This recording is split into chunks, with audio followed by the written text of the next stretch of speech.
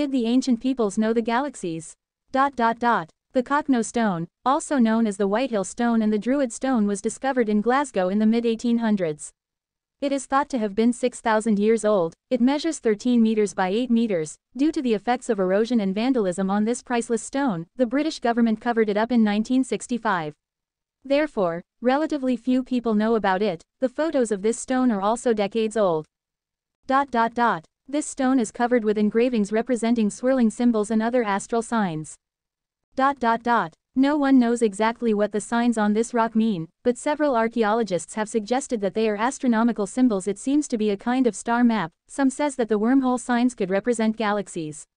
But if this were true, it would mean that already 6,000 years ago, someone had made a telescope powerful enough to see the spiral shape of galaxies, absolutely invisible to the naked eye.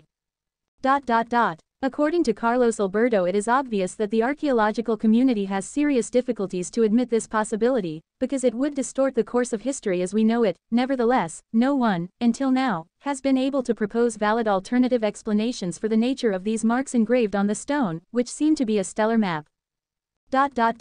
Today, the evidence that our distant past is quite different from the idea we had of it is increasing day by day. Maybe there was really a more advanced civilization before that we still don't know of.